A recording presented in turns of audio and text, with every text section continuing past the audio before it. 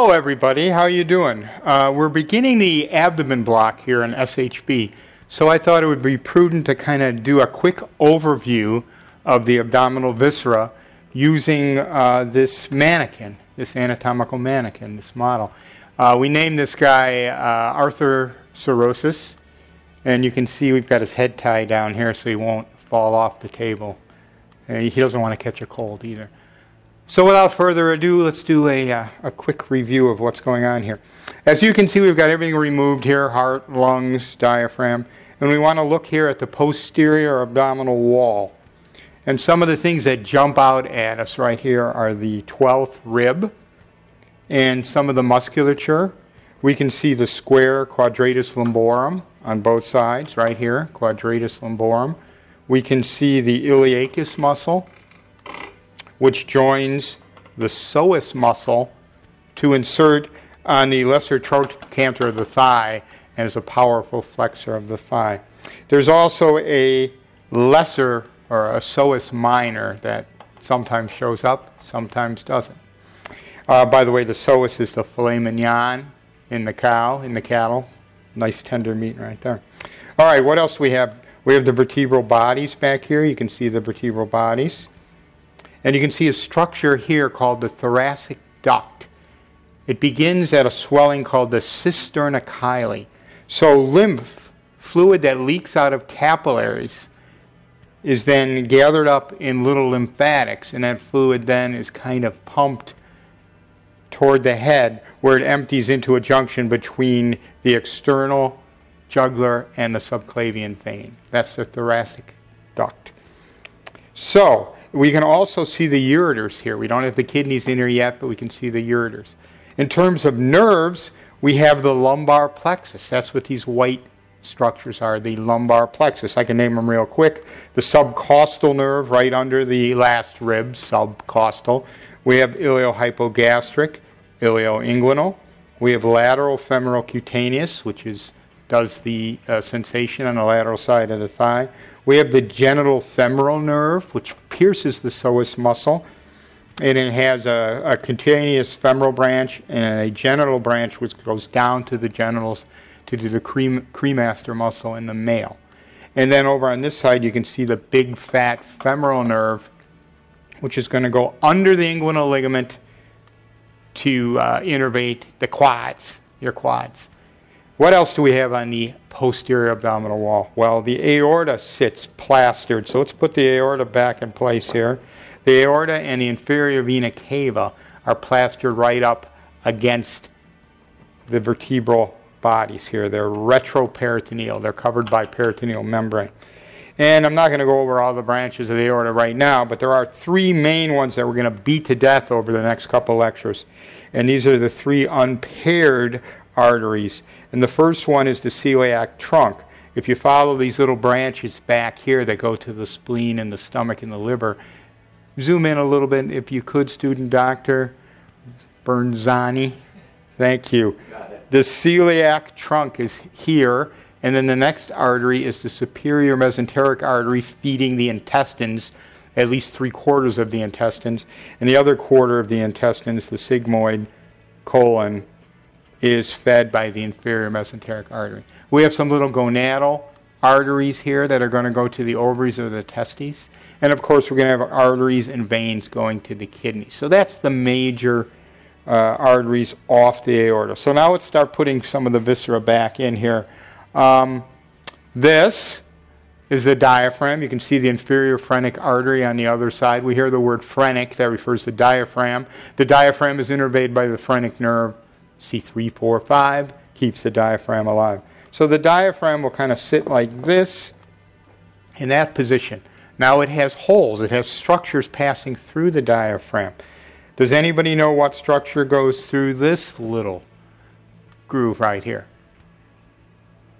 Oh, that's right, Dr. Dauzvardis, you're a genius. That is the aorta is going to go through here. It's going to sit right like that. We actually have a mnemonic for these three holes. It's I ate 10 eggs at noon. So I8 would be, I for inferior vena cava is going to be at the T8 vertebral level. I ate 10 eggs. I ate 10 eggs. So it's T10 for esophagus, and at noon, aorta at T12. I ate 10 eggs at noon. We'll go over that again. So the diaphragm is going to sit something like that. So let's start putting some goodies in there. Two organs that are way back, retroperitoneal plastered in the back, are the kidney. Here's a kidney, a left kidney, and here's the right kidney. And also, sitting on the left kidney, you can see it right there, is the spleen. The spleen is way off to the left. It's often damaged in car accidents. It can rupture, and it can be removed, and you will be fine. It chews up old red blood cells, and it also plays a role with the immune system. That's the spleen right there. So you got a left kidney a little higher than right kidney. So kidney, spleen, diaphragm. Now I just said I ate 10 eggs. The 10 eggs, the esophagus joins up with the cardiac region of the stomach. This is the stomach. It has a cardiac region with a cardiac sphincter or lower esophageal sphincter, a fundus, a body, a pylorus with a pyloric sphincter. And then that is going to transition into the C-shaped structure. Student Dr. Bernazani, what is that? Which is the duodenum. This is the duodenum. Some of you people will say duodenum. Whatever makes you happy, duodenum. Now what sits in the C of the duodenum? Look at that. That is the pancreas. It looks like a salivary gland. What does it do? Of course, it pumps out insulin for regulation of glucose, and also it plays a role with digestive enzymes. These ducts join with the ducts of the gallbladder to enter in to the duodenum. So that's your stomach. So your stomach is going to kind of fit right in like that. The largest organ of the body squeezes in here on the right side. What is that? That is the liver. Look how big the liver is. The real largest organ of the body is the skin. Okay, second largest organ of the body is the liver. And what do we see? We can see the inferior vena cava on the back of the liver. The all-important gallbladder for digesting fats is right here. And then the all-important portal vein, ducts, and associated arteries are right here. By the way, there's a little ligament here called the falciform ligament, and in there is the round ligament of the liver. That is the obliterated umbilical vein. Falciform ligament is a remnant of ventral mesentery. Let us put the liver where it belongs, right there. Let us put the stomach where it belongs, right there. Very good. To the right, liver. To the center, stomach. Off to the left, left kidney, and spleen. So we're doing pretty good there. By the way, that's the superior mesenteric artery sneaking out. Now what do we have? Filling the rest of the area. Intestines.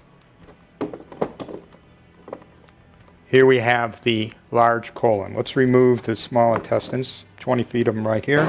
We can get a pretty good look at the large intestines right there. This is the cecum, okay? The small intestines end. The ileum dumps into the cecum. On the back of the cecum is your little worm, your appendix right here. That's the appendix hanging off right here. Okay, so cecum, ascending colon, transverse colon, descending colon, S-shaped sigmoid colon, and then into the rectum. This is the bladder right here. Okay. And by the way, these are branches of the superior mesenteric artery, which we will talk about. These are branches of the inferior mesenteric artery, which we'll talk about in a later lecture. Let's put the small intestines back in place here. And you can see how they fit right here. Are they, student Dr. Bernazani? Yeah. Are the intestines intraperitoneal or retroperitoneal? Depends which ones we're talking about. The small intestines should be intraperitoneal. Very good. And the transverse colon is also the same as that. Did I ask you about the transverse colon? I figured it was coming. Okay, very good. I like the way you think ahead there. That's a beautiful thing. I have to be nice to him or it's going to shut the camera off. All right. So in being intraperitoneal, the small intestines will have a mesentery that you can actually grab. And that's what they're kind of showing with all this blue. You can actually see the stalk of peritoneum that the vessels are going to come through and attach. So that's pretty good. Let's do a quick review. diaphragm, innervated by phrenic nerve, liver with falciform ligament, round ligament of the liver, obliterated umbilical vein, gallbladder sneaking out here on the right, stomach kind of in the center, pancreas sticking its head in the sea of the duodenum and its tail into the face of the spleen. The spleen is touching the left kidney right there. And then here's the colon, cecum, ascending colon, transverse colon, descending colon, sigmoid colon, small intestines. Let's rip those out again. Aorta, vena cava. 2 kidneys, left kidney and right kidney. All right, I think that's enough thrown at you for an introduction. Good luck, everybody. Study hard, because in 5 or 6 years you're going to be taking care of Dr. Freistack in a nursing home. Thank you very much.